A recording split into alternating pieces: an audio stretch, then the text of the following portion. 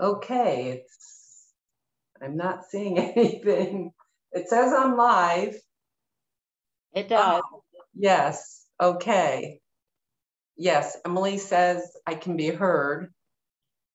I'm not hearing it though on my computer. I'm not hearing anything. You're live right now. Okay.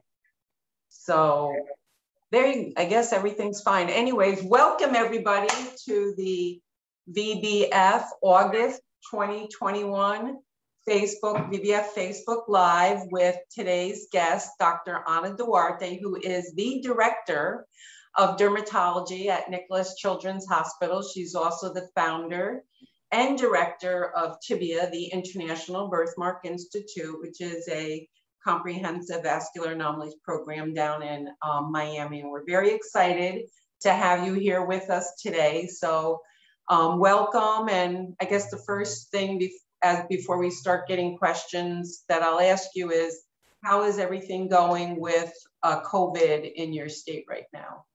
Well, first of all, Linda, thank you so much for having me. It's always a pleasure to meet up live and talk about vascular birthmarks. I look forward to the next hour. And unfortunately, COVID right now is surging in Florida and our hospitals are full and we're pressing on. Okay. Oh, thank you for that. Thank you for that. I'm just having a little wonky issue. I'm not seeing myself on my screen like I normally do real time. I see you real time, but I'm not seeing me. I'm looking at like, I see my mouth moving. So I don't know what Emily's saying. Everything's okay, but this is really a little different for me. I'm not seeing any questions, and that's another thing. I'm not seeing any comments. So it says there's 14 people that are on. Dr. Duarte is ready to take your questions. Okay, so I see Olivia Stasiak and 5 other people are watching. Hello, Emily says, hi, Dr. Linda. Sithi says, hi, Lindsay Benedict is watching. So Dr. Duarte is ready to take your questions. We are discussing anything pediatric for vascular anomalies. It can really be anything for vascular birthmarks, anomalies, or related syndrome. Michelle, she's asking what we are discussing. So this is our monthly, for those of you who don't know, Facebook Live, where we have Michelle's on mission from your office. So this is where we have families actually call in and ask questions and provide real-time answers from our experts. So let me just take this out. Maybe this is part of the problem. All right, so Amanda, how does the COVID vaccine affect hemangiomas? Your first question. There we go. So as far as we know, it should not affect it whatsoever, and you should be able to get your immunization. But now, what age are we talking about? Well, I don't know. That's a good question. So Amanda, you're saying, how does the COVID vaccine affect hemangiomas? Are you saying in pediatrics for the infantile hemangiomas? Because it's not approved for pediatrics yet. That's why I had the question. Yeah, it's a good point. Olivia said, thank you both. Amanda's watching. So if you, I'm not sure, but so it's kind of, if you're eligible for the vaccine, you can, and you have an infantile hemangioma or you have a vascular malformation, in general, you should be okay to get the vaccine unless you're on a treatment that somehow is such as, for instance, a lymphatic malformation, you're being treated with sirolimus, let's say. In that case, yes, you should check with your doctor before getting the immunization. And it's usually what I recommend is that my patients check in with me and even sometimes with their primary care doctor before you decide to go and get your immunization. If you are on a medicine that can suppress your immune system, that's something that you need to vet, so to speak, with your doctor and weigh the risk benefits. Thank you. It's a great response. Oh, Amanda says, I'm actually 40, but I know a few kids that has a few kids. Okay, and someone has a 10-year-old. So I don't know if the 10-year-old had a hemangioma, because it should be gone by then. So she was asking In general, the treatments for hemangioma, which we use, should not interfere in any way with your eligibility to get a COVID vaccine. And okay, so with febrile seizures being one of the more common side effects with immunizations in general, why is it not more dangerous for those who already have seizures with Sturge-Weber syndrome? The immunization? Yeah, it's talking about the vaccine. Yeah, I mean, if you do have febrile seizures and you have Sturge-Weber, and I think you probably are at risk of having a seizure, you should check with your primary doctor, whether it's a pediatrician or a family practitioner, to see what they recommend, and because you can get some fever with the COVID vaccine. Well, and also to respond to Michelle Salas, you can go back and watch the interviews I've done with Dr. Comey regarding COVID, and she is absolutely adamant that any adults or anyone over the vaccine age, wherever you are from, that has Sturge-Weber syndrome, that they really should get the vaccination, because they are at risk, you know, for seizures just by the fact that they have fever. Sturge-Weber.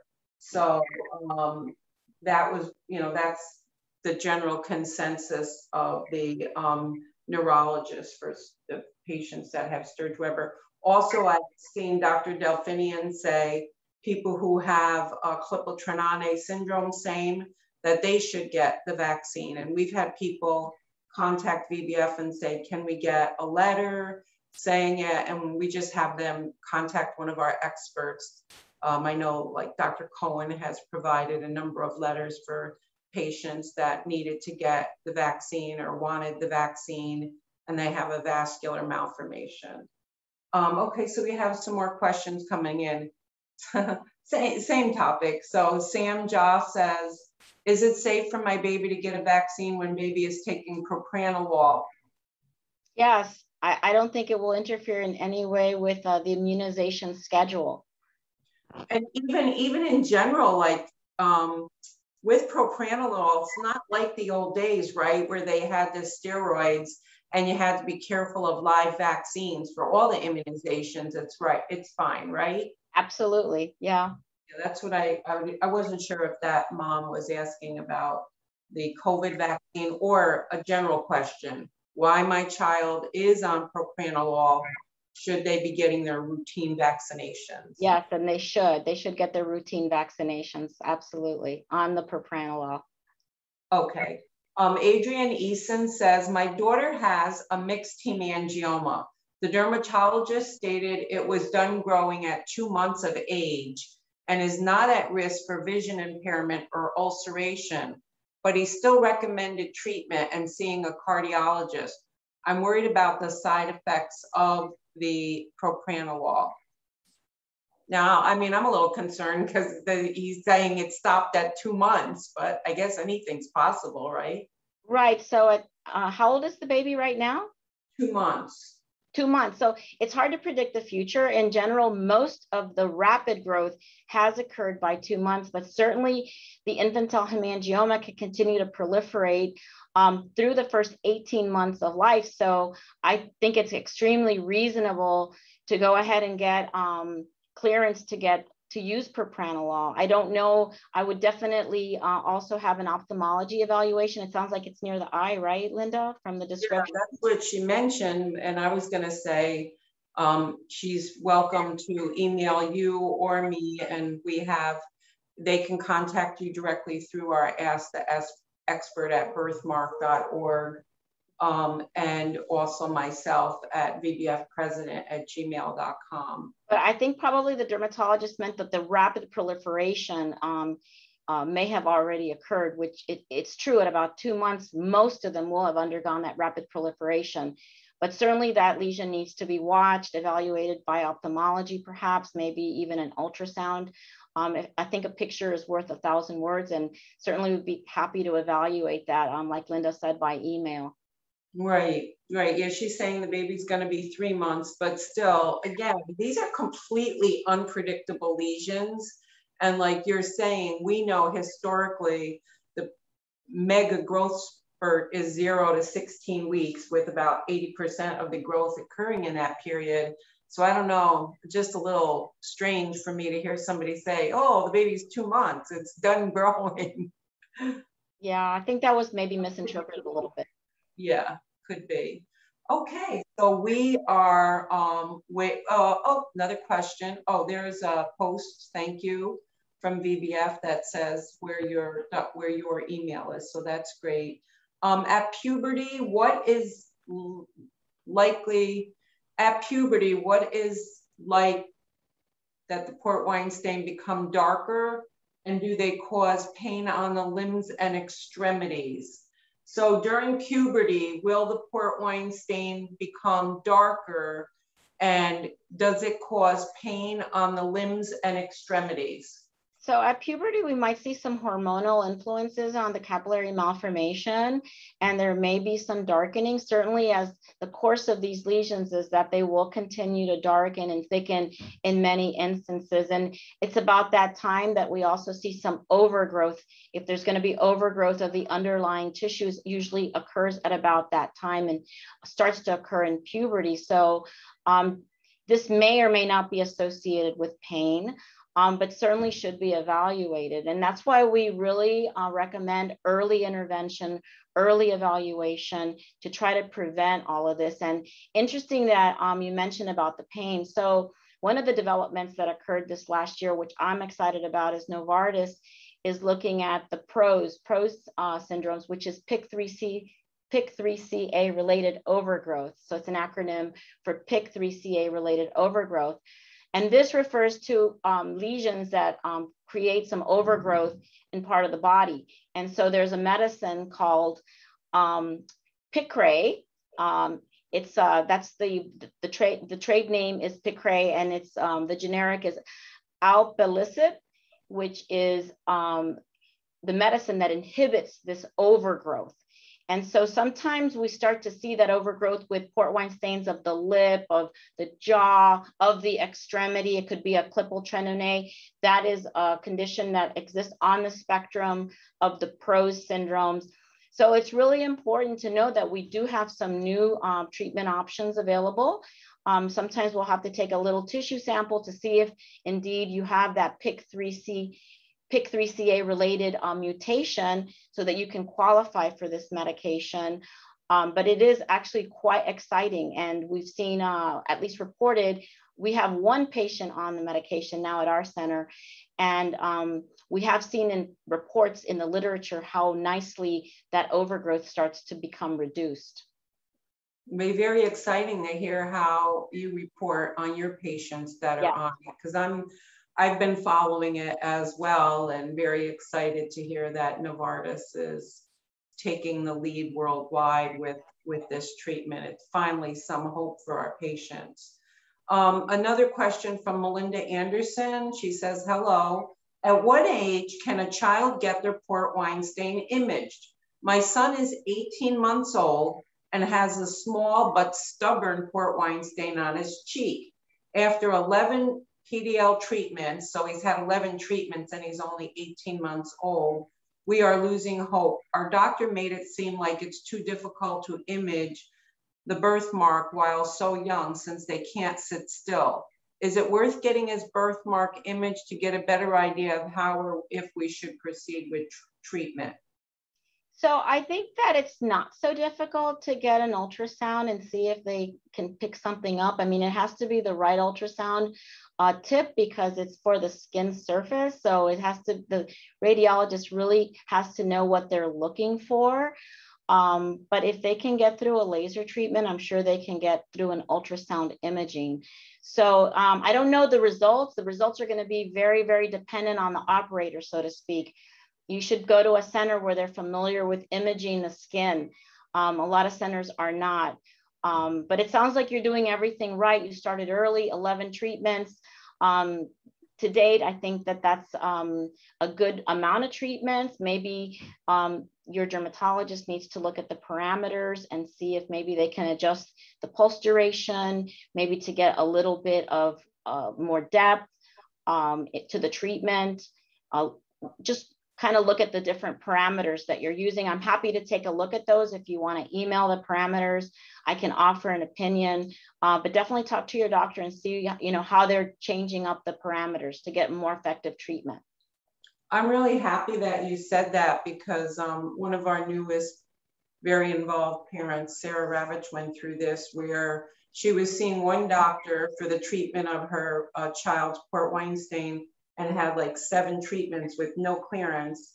Then she went to a different one. She went to Dr. G, the king, and she was in shock at how clear it got after one treatment. So I think you're right. It's very important to look at the settings, who the technician is, what's the laser, the whole approach to it. So thank you for offering to take a look at that.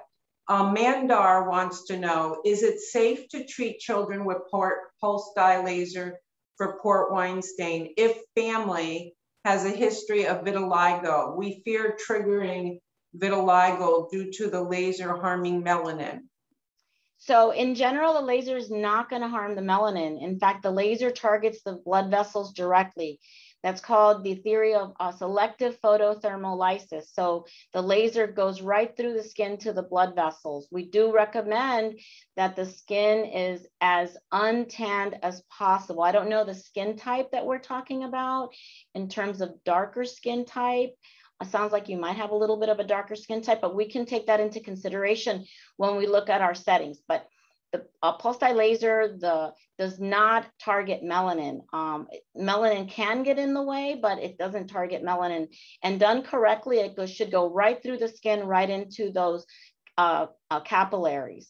So vitiligo can be triggered by any trauma to the skin. And there is a degree of thermolysis or heating up of the skin. There really shouldn't be a lot of blistering or any significant visible trauma, but on some molecular level, of course, we're destroying blood vessels, so there is some trauma.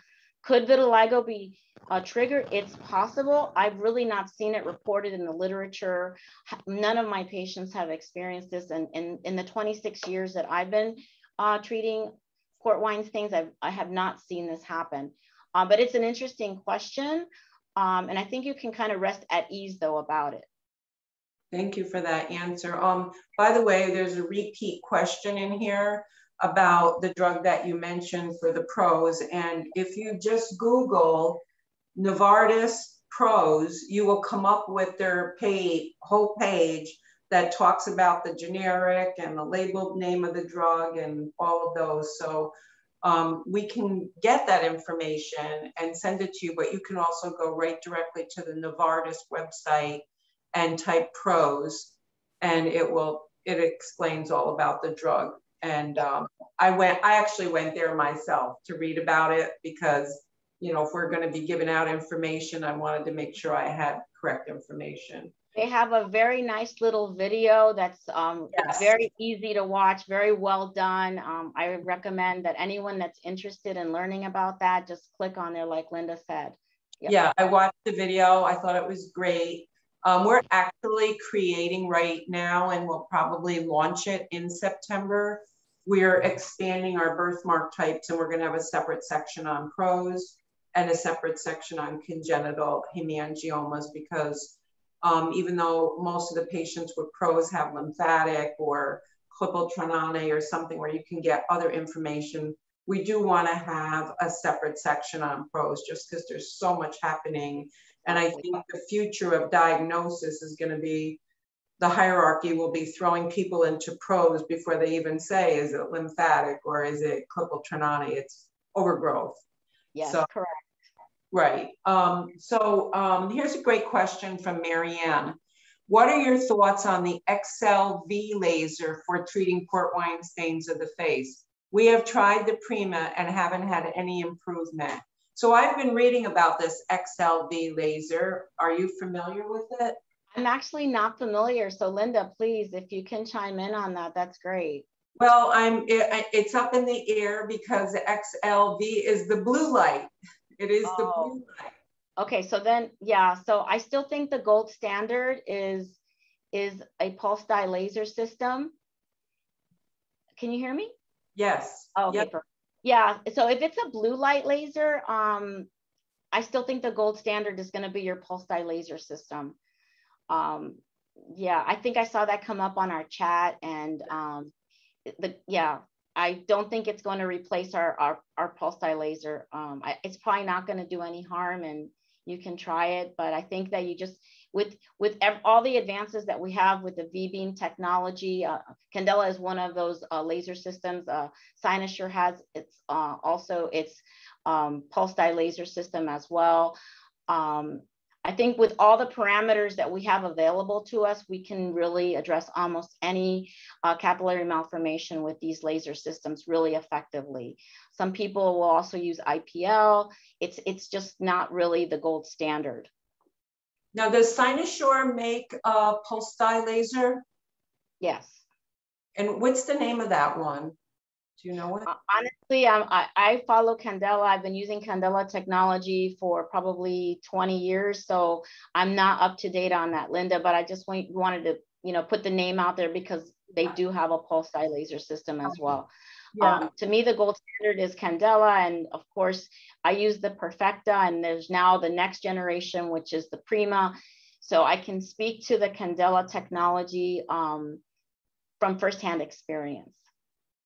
Thank you. So Lindsay wants to know, we have had a lot of hurdles to get treatment on our now 9-month-old, waiting for appointments, doctor on maternity leave, insurance denying. We got his first treatment at 8 months. Now they want to put him under GA. We're not wanting to jump into that yet. So we are coming to the super clinic in October, which is awesome. They'll get to see you. And they say treatment right away is best. Do we still have a good chance of getting clearance with one treatment under our belt at 8 months, and hopefully more to come after our second treatment in New York City? So where is it Port Weinstein we're talking about, and where is it? It's the Port Weinstein. She didn't say where. She just said it's on, the baby has a Port Weinstein and is 9 months. So the location is really important because we get the best clearance on the face. The extremities are more difficult to clear. I think you're okay. We like to start early as 2 weeks of age, but we can't always do that. I think you're still at in a good time interval to start, 8 months. I mean, that's good. A lot of people wait longer, and we can still get good results, but we still recommend early intervention, early treatment. I agree. Dr. Nelson always says ideally it's best to treat in infancies because the birthmark's this big, it's tiny, like the baby's head is this big. So it's going to be quicker just naturally. And supposedly those tiny capillaries respond. But the hope that Dr. Nelson says all the time is you can still get clearance. So don't ever give up on when you start the treatment. Just do it and be consistent and stay in treatment until you reach maximum clearance. And she did have a second part to that question, Linda, about the general anesthesia. So I think that that's something that we debate about amongst ourselves as well.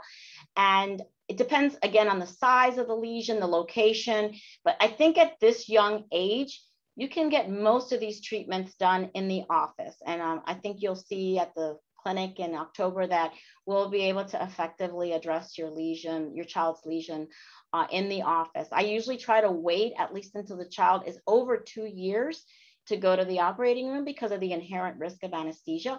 Can anesthesia, general anesthesia, be done safely before age 2? Yes, of course.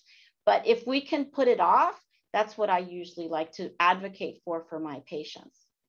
Well, and VBF has co-author on a paper that's coming out with quite a few doctors on it about anesthesia, because in all of medicine, it's really only Port Weinstein's where it's repeat treatments for infancies where you might want to use general anesthesia or do like you say, which is our preference, in the office without general anesthesia. So I know this paper is going to, finally come out. It's a mega analysis of all the literature, a complete literature review, and it's going to make recommendations that are going to be like restrictive of how many laser treatments under age 4, how many general anesthesias you should have under age 4. So I'm going to task the group with coming up with some better pain management options for the children and the adults. I think that's what we need to be looking at.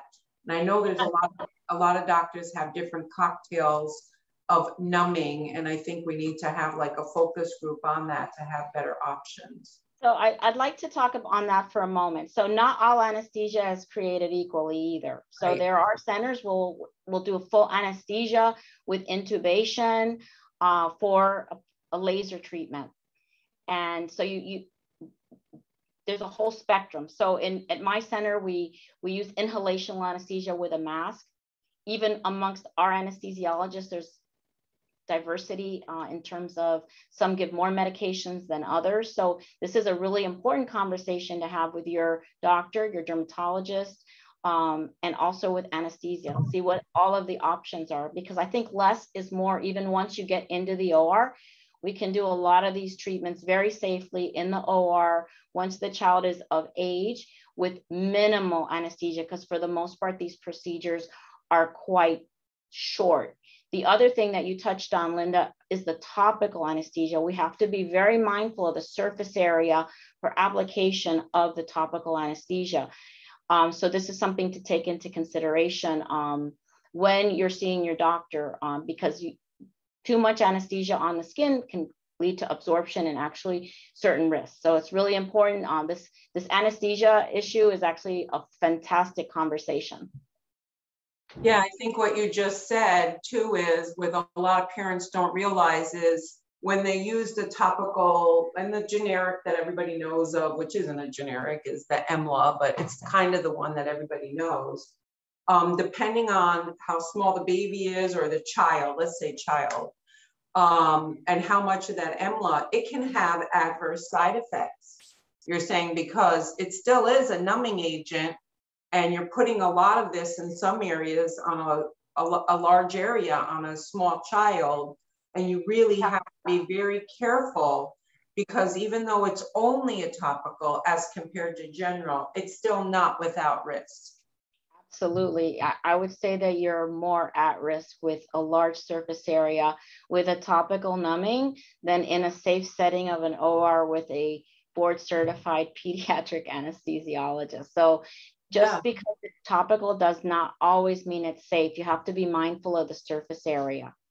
Oh, I really think that's a very powerful discussion that we're having about this today, because just the dynamics of everything changing. You want the babies to be treated earlier, then you also have to make these decisions. Let's always remember that the laser itself is not that painful. It's not pleasant, but it has a DCD. So it shoots out a cold liquid. So most children are going to be apprehensive. They're going to cry because they're being held tightly and they want to move. And so right away, even before you start, there's going to be some crying. That's not from pain. That's from apprehension, fear, anxiety of the unknown. Their little eyes are closed. This is not familiar. It's like to be expected, but the treatments are quick. So we get through it. I usually let the parents hold the child so the child feels a little bit more secure, more familiar. I usually will do like a little test site on the parents so they know that this crying is not because of severe pain. There is some pain, but it's not unbearable. And the laser has the spray that goes with every single pulse. So it cools the skin right before it pulses. So it makes it less painful. And the Prima has that cooling contact, the contact cooling in addition to that, which makes it even less painful. So this is a laser. There's a lot of different lasers, but these pulse dye lasers are in general not that painful as opposed to, let's say, an ablative laser like a CO2 laser, which we're not even talking about in this conversation with port wines, but just in terms of not all lasers are created equally with regards to the pain that they produce. And this is a pain that can be tolerated. It's a fast procedure. Our spot sizes have gotten bigger, so we can cover the area more quickly. In the office, I don't think I've done a procedure ever that's maybe more than 3 to 5 minutes. That would be a long procedure, 5 minutes. For the most part, you can get these procedures done in under 2 minutes many times. Oh, I'm so happy to hear you say all of this, and also that you do the little zap on the parent's hand so they can feel it. When we treated the children in Italy, I love that Dr. Coletti had dialogue with the kids and said, you know, let's count 10 zaps, then take a break. But he actually said to them, does it hurt or are you afraid? And they all said they were afraid.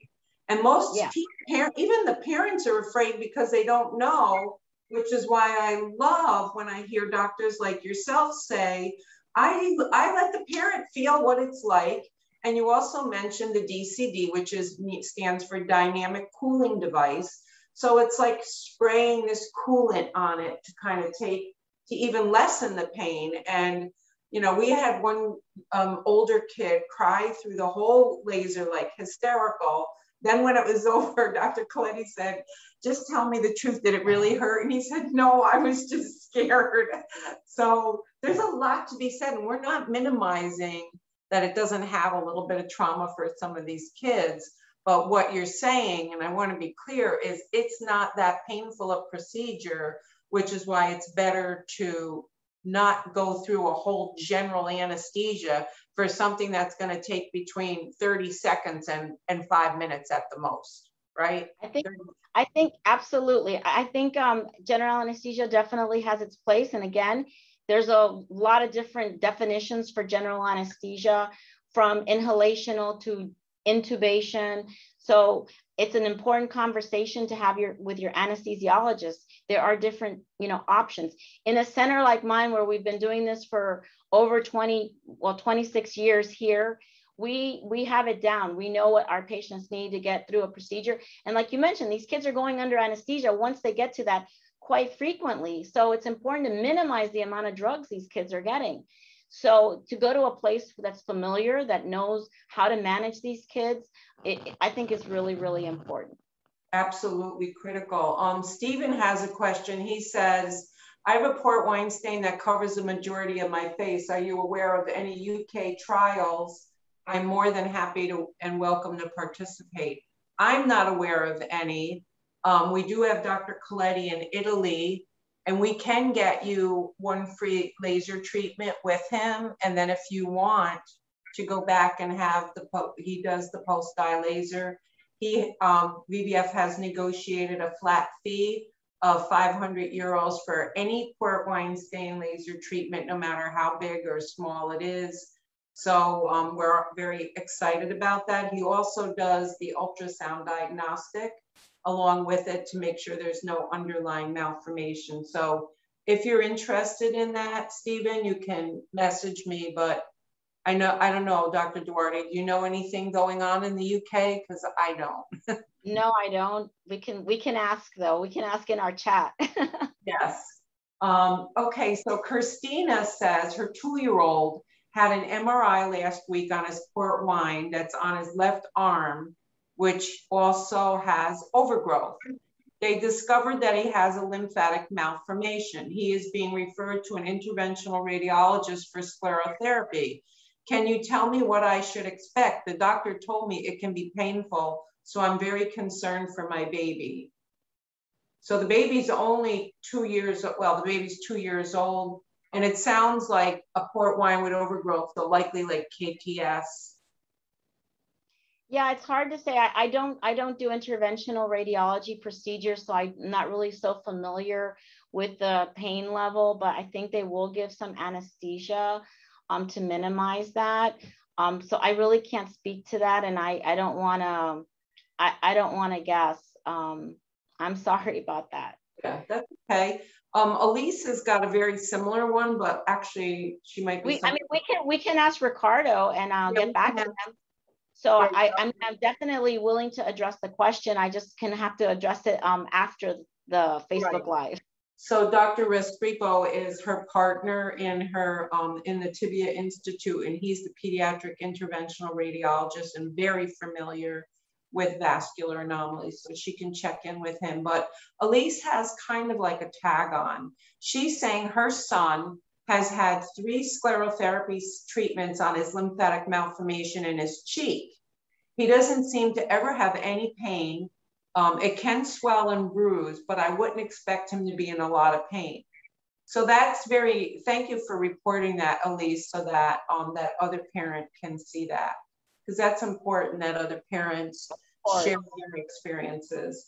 Oh, so Tara Nesbitt says, I've had phenomenal clearance with Dr. Duarte after 8 treatments. I'm blown away. Hi, Tara. Tara. She said she's blown away by the clearance she's received from your treatment. So that's a great endorsement. Shayla says, does all KTS babies need aspirin regularly? How can we know? My baby boy is 8 years old. So I don't know about all KTS patients. So I think that's going to be on an individual basis. If there's any kind of coagulopathy in the individual patient, I can't say that that's a hard and fast rule, but usually we work together as a team. I'm a pediatric dermatologist, so that's a question we can get back to you on. Our oncology colleague that works with us in our team would be the one to address that. Okay, thank you. Madison wants to know, and this question we get every time we have a laser expert, so I'll be very interested to hear what you say. Do you ever laser a port wine stain on the eyebrow? Okay, I just had that conversation actually yesterday. So yes, the answer is we can. You have to understand that the hair growth can be stunted for up to 6 months. So some people are not willing to wait those 6 months, and they can have some apprehension. Is it going to grow back? Remember, your pulse dye laser is not a hair removal laser, but it can stunt the growth temporarily, and it can take a while to come back. For the most part, I don't treat the eyebrow. I will treat around it if I can use. There's a little spot piece, hand piece that is a little line. If I can get in between the hairs with that piece, I'll put a couple pulses in there. I really try to protect the hairs and the integrity of the eyebrow. Same with the hairline. A lot of the port wines go up into the hairline. We really just treat the skin surface in general. We haven't seen, in my experience, that there's that much hypertrophy or cobblestoning inside the hairline. Yeah, I actually just had this conversation with Dr. Nelson because I had an idea, but he explained to me the etiology of the hair follicle, because I thought, what if we have the parents use a white eyeliner pencil and color in the eyebrow, then you laser, because then the laser won't touch the hair. He said it's an interesting idea, but he thinks that the laser is going to be too smart and go beneath the white eyebrow pencil that you can color on the eyebrow and just get to that follicle. It's just going to go for the follicle. I mean, you can do a little test area, but I think that the laser will just burn through that. It's just going to, because you can smell it as you treat. It does burn the little vellus hairs on your face.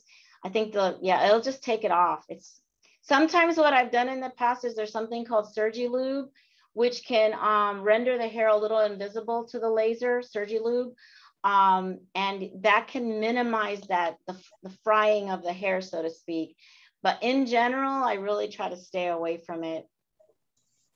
I'll have to talk to you more about that SurgiLube, because I wondered too, like, is it like a Vaseline or Aquaphor or something like that?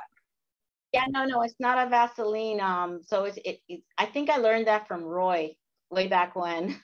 Very interesting.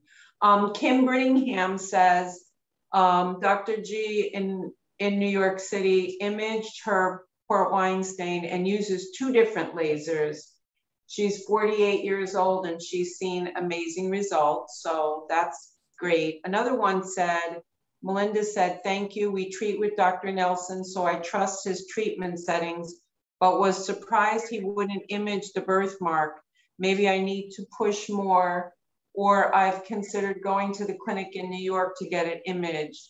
If you come to the clinic in New York, Melinda, what we're going to be offering on Friday, so you'd have to make sure you get in for it for Friday, is the diagnostic ultrasound, which Dr. Coletti actually feels is sometimes better than, an MRI, because it tells whether the capillary, venous, lymphatic, or arterial vessels are involved. So since you mentioned that it's looks like a type of KTS. If you do come to the super clinic, he definitely can do the ultrasound imaging on it, and it will give you a perspective. So that might not be a bad idea.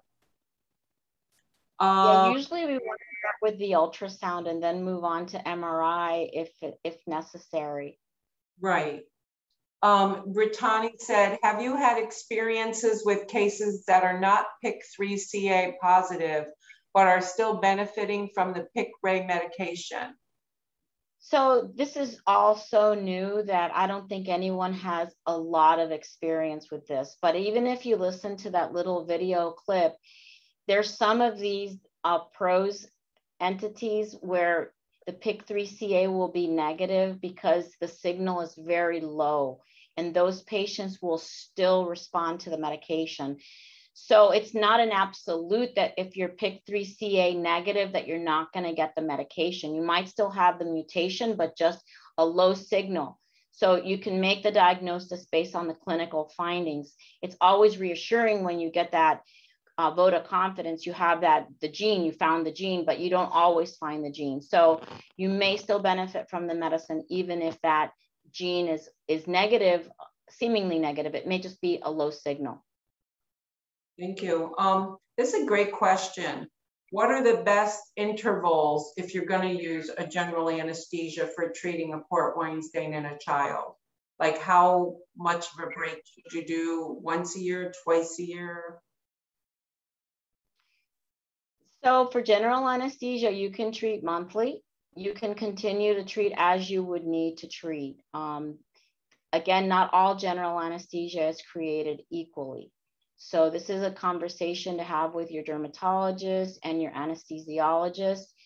Again, in most of my patients that are at the age where I'll take them to the OR and they need the OR because of the location or their own apprehension with the procedure that we can't walk them through it, because we also don't want it to be a traumatic event. So at a point where we can't get through the procedure even reasonably well in the office, where it's almost a danger to the child or the parents or to myself, we have the conversation to consider going to the OR setting for anesthesia. So again, we use minimal anesthesia. It is still considered general, but again, within general anesthesia, there is a spectrum. Again, there's no hard and fast rule of that time interval. It's something that you have to look at the individual child and create a treatment plan. Thank you. Lysandra says, please correct me, Dr. Duarte, if I'm wrong, but again, we get a lot of this. And we've heard what Dr. Nelson has to say and Dr. Geronimus and yourself, but she says, isn't it true that with treating the eyebrow, the hair won't grow back as thick? So that's something to think about. So definitely there is that possibility, and that could just be from maybe a little fibrosis of the hair follicle. It's not considered to be a hair removal laser. But yes, there's that possibility that it might be a little bit thinner, but that might have been from the port wine stain itself, or if there was an infantile hemangioma, I often find that the hair is a little more sparse where the infantile hemangioma is as well. So scientifically, it shouldn't come back thinner, it should come back the same, but could it happen? Yes.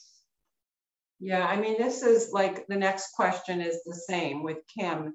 And she, you know, she's like me, she's a thinker. She's like, I offered to bleach my eyebrows blonde to Dr. Geronimus, and he said, no, you know, I'm gonna just continue to steer clear of the hair because the laser will find that follicle, and doesn't matter what color, if it's blonde or red or, although Dr. Nelson says if it's red, it will, I don't know, have a different impact, but I don't know. I think it's something that I just hope down the road there will be a solution, because it is interesting to see babies have like 90% clearance on their face, and then you see a pink eyebrow because they're so skinned or fair haired. One mom says she uses the eye shield and it was not bad. Tara said it. Oh, so she used the eye shield. So yeah, I know oh, I wish we could just get every doctor to use the eye shields. And I know they're expensive, but seeing these babies walk around with bullseyes all the time is just so disturbing. I don't think it's the cost of the shield. I think a lot of people just don't feel comfortable putting in the shield, and it's actually quite easy. So yeah, I think more doctors should do it. I'm happy to train anyone that wants to learn. It's really quite easy. Yeah. So another mom, they're all talking about the eyebrow stuff. So she's like, I don't think about the shade of hair making a difference. My son's eyebrow hair is so light right now that you barely see the hair. Well, I guess that's good. Yeah. I don't know. I think like if I had a port wine stain in my eyebrow area, I would probably have it lasered and then I would try the little hair growth stuff because I use the hair growth serum on my eyelashes in my eyebrows, and I've noticed my eyebrows are thicker. Like it actually really works. Yeah, you could use Latisse to grow, a little Rogaine to grow. That's as long as there's not a permanent damage because of the heat to the follicle. Oh, I see. Yeah. So for me, it wasn't from permanent damage. Right. Okay, so we have a long question here. I really appreciate you for bringing back happiness to I don't know who this person is. Thank you. I don't know who this is. This is not related to us. I don't know what this is. Did you see this long post? I don't know.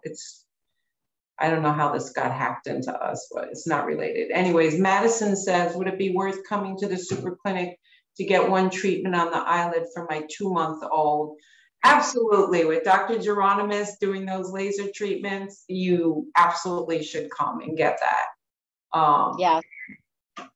And Dr. Duarte will be there, and Dr. Nelson will be doing laser with Dr. Geronimus. So we have the two, the kings of the West Coast and the king of the East Coast with the queen of the South all coming together at Dr. G's office for our big super laser clinic. And we right now have about 50 people signed up for free laser, and we will be taking registrations right up until the conference clinic. So birthmark.org/conference if you're interested in coming to our super clinic. On the 9th is the free laser. On the 8th is the ultrasound diagnostic free clinic and dental and orthodontics free clinic. Christy says her son has 3 facial AVMs in the mandible, cheek, and scalp. We plan to, she didn't finish, but I'm hoping she's planning to come to our super clinic. So Dr. They're registered. Well, what we need, Christy, is you to be there Friday for the ultrasound diagnostic, and then let Dr. Coletti decide whether it's amenable to being lasered or not. If it truly is an AVM, depending on the location, I don't know. I don't know, Dr. Duarte, how you feel about lasering if it is in fact an AVM stain. If it's an AVM, I think the general rule is to leave those alone. Definitely don't try to trigger any kind of growth with laser. Right. So, but let's see what Dr. Coletti says when he does the ultrasound. So Marianne wants to know if you've heard anything about gene therapy for vascular birthmarks. Not as yet. Have you, Linda? Nope, but I look forward to the day. I mean, one thing I do know, we found mutations for everything except the infantile hemangioma. So, and I think that's correct. So familial, you know, they're so familial. Who knows? But I think I'll see gene therapy in my generation, I hope. Nina says her daughter is nearly 10 months old and has a nasal tip hemangioma, which is mixed. We are in the UK. What is the earliest we can have laser? The baby's 10 months old. Yeah, so with the nasal tip, you have to start treatment early. Laser can be helpful depending on how thick it is. You might really need to do systemic treatment with the propranolol or hemangiol, which is available in Europe, because it's a very sensitive area, and you want to make sure that those little cartilages at the nasal tip don't get displaced. That can be corrected surgically later, but you want to try to avoid that. So it may be combined treatment with laser, oral propranolol, and also maybe some topical timolol, which we often use in conjunction. So it's definitely not too early to start now. I would definitely think that if you're not already on treatment, you should be at least on the oral treatment. That may be the most important right now. I like this question because I've actually brought this up with Dr. Nelson. Sista says when her son's port wine stain is less visible when the climate is cooler. We know this. Yeah. Now she said, but if we do a procedure in an air-conditioned room and the port wine is less visible, will the laser be less effective? Now, I just want to say, this is why I tell all the moms to outline the birthmark with the white crayon, because yeah, when you do go in a cool room, you can lose a little bit of that stain. But I'm sure you'll address this question, but I find it a very interesting one. Actually, I think it's a good question, but surprisingly, my laser room tends to be a little warmer because the lasers generate a lot of heat. So I guess that takes care of itself in my office anyway. So I like the idea of outlining them. I outline them before I start because sometimes I find when the child cries, definitely there's more flushing. So then whatever went away because of the cold comes back because of the apprehension and the anxiety. So it's important to mark because sometimes the whole face will turn red. And if you're treating the face, it might be hard to find the birthmark to some extent, especially if it's become lighter with effective treatment. Yeah, that's a good point. Lysandra says, Dr. Duarte mentioned something called Latisse and Rogaine for hair thinning. Is this something that can be used for, say, for thicker eyebrows? Yeah, so always check with your dermatologist, and everybody's a little different, but Latisse can be used safely. It's just like one drop. I think Latisse will work well. It's a little bit more expensive. Also, the 2% Rogaine, you can just put a little thin film on there and see if that helps. Thank you. This Kalani Burbank is asking a question. I've never seen this one. I've never heard of this. She said, I'm sorry I'm late attending today's session, but what about propranolol? I hear the use of this can cause hemangiomas to implode in children. Any studies in adults? I've never heard of it imploding. I think it means implode, meaning involute, probably involute. So definitely hemangiol, which is the brand name for propranolol, which is FDA approved, found to be safe and effective for the treatment of infantile hemangiomas, is what we use as the gold standard for treatment of infantile hemangiomas in infants and children. So the first thing is, if you're an adult with an infantile hemangioma or a hemangioma, we have to make sure the diagnosis is correct, because usually most of these will be gone by the time, even without treatment, which we advocate for treatment. But let's say you never got treatment, by the time you're 10, usually most of this will be gone. Of course, you may be left with residual scarring and fibrofatty changes, which we don't agree. We don't agree these lesions should be left to do what they will do on their own. So, but let's just say that it has, right? And now you're 40, you want to make sure you have the right diagnosis before you start to use treatment. But I don't really know of using propranolol in adults because this tends to be a problem that occurs in children. So I would be suspect of the diagnosis. Right, thank you. I think this might be, well, we may have one or two more questions because we're wrapping up. We're in our last 4 minutes. It's been so busy and great session. Lindsay said, you started to mention that you have not seen many or any cases of overgrowth or cobbling on the scalp. My son's port wine stain is a V3 and goes up into the scalp. I'd like you to reaffirm, like, can there be overgrowth and cobbling in the scalp? Yes, there can be. but for some reason, we don't tend to see it that often. So it's something that we need to keep a pulse on in your child in particular. So it needs to continue to get checked. But on the scalp, you know, you have to really weigh the risk benefit, especially if you can have prolonged hair loss, stunting of the hair growth, and even a residual thinning. So you really have to weigh that out, but we don't tend to see it. Doesn't mean it can't happen, but it's not that common. Yeah, I think I'd like to reassure her a little bit that in 27 years and after looking at probably 200,000 images, I don't think I've personally seen cobbling or overgrowth in the scalp, unless it's been a really voracious port wine stain that really like has had overgrowth problems right from the beginning, like a really intense. Right. But or like a malformation, right? A different diagnosis, right. Venous malformation, right. malformation. Exactly. So Tara's saying that she gets blebs. I get more blebs than anything on scalp. Tara Nestor. So yeah, you might get a little bleb here and there, which that can be addressed locally with maybe a little cotton without laser, without having to laser the whole area. So. Our last question, Kalini, I think Kalani is talking about being told she has hemangiomas, but she's an adult, and you know how that can be a misdiagnosis. And she said she's had many hemangiomas since birth, one on her spine that caused her to be paralyzed from a cord compression. I heard of medications, but they contain sulfa. Are there any other options that aren't expensive or that may be covered by insurance?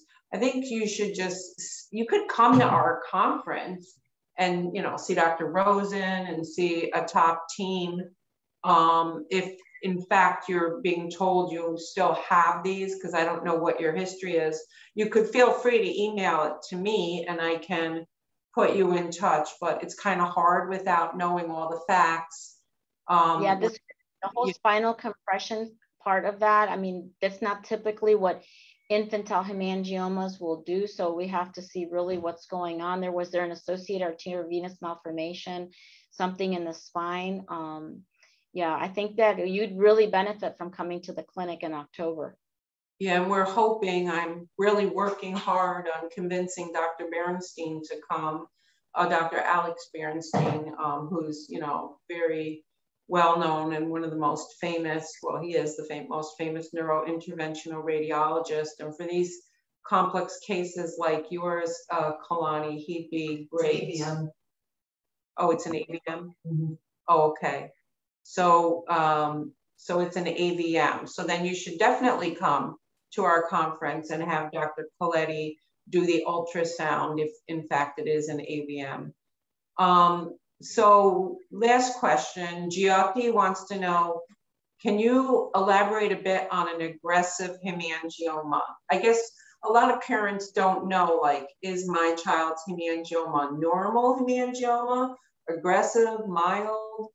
So we don't tend to use the word aggressive, but there's some that rapidly proliferate. They grow very quickly. They might even, because they grow so quickly that they outgrow their blood supply, they even may ulcerate. That's the most common complication we see with hemangiomas. These ulcerations can be painful. Rarely they can get infected. Rarely they can bleed quite a bit. So to me, this would be a serious hemangioma, not necessarily aggressive. They don't invade tissue per se. So they can just, by virtue of occupying space and ulcerating and bleeding and scabbing and crusting can be very painful and difficult to live with. So definitely these kind of lesions should be addressed early, get under the care of a physician. But those would be on the extreme case of a patient with a very, very, as you mentioned, aggressive, but rapidly proliferating, rapidly growing, expanding infantile hemangioma, as opposed to a small little lesion that's superficial that could be maybe a centimeter or less, which is really innocuous and it's the entire spectrum. It's the same condition with two very different phenotypic presentations.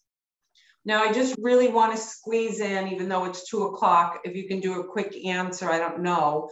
But Olivia has a good question. She says, her son is 15 months old, but he developed an acquired port wine stain at 4 months of age. And they've done a MRI of the brain and neck, and there's no AVM or other malformations. She just wants to know, I mean, she could come to our super clinic. I've seen acquired stains with lymphatics, but I haven't, malformations. I haven't seen an acquired stain with, you know, just pop up out of nowhere. Yeah, so depending on the skin type, something popping up at 4 months of age might have been there and not really that clinically obvious. So some babies are born quite red, especially very, very white Caucasian babies. And so sometimes these stains were there and it just wasn't picked up. I would have to see the baby and see, but I don't think it's so unusual in the first 4 months of life to start picking things up. Acquired port wines, we usually reserve that term for patients that develop them, let's say in adolescence for the first time ever. So I don't think it's so unusual. Okay, very, very last question. I love it. Can a port wine stain, oops, sorry, I couldn't hear that you were still talking. Yeah. Oh, sorry. I lost the audio on you. Can a port wine stain and a hemangioma coexist in the same child? Yes, yes. We see that from time to time. Absolutely. Hemangioma are so common that so many babies have those that, of course, some patients may have both. Well, it has been a phenomenal session, very busy. Thank you so much, Dr. Duarte, for being with us today. And anyone who's listening, you can go back and rewatch this. We put them on our YouTube channel. We have them from January of 2017. They are valuable resources for you. You can go back and listen to Dr. Duarte, Dr. Nelson, Dr. Geronimus, Dr. Wayner, Dr. Coletti. We have all the experts doing Facebook Live. Stay tuned. Next month, our Facebook Live will be with Dr. Geronimus in New York City on, I think it's September 24th or 25th, but you'll see an announcement about that. So stay safe. Thank you, Dr. Duarte. We will see you at the Super Clinic in October, and stay safe as well to you and all of your loved ones. And thank you for joining us today. Thank you, Linda. Thanks for the opportunity. Bye-bye. It was fun. Bye. Yeah.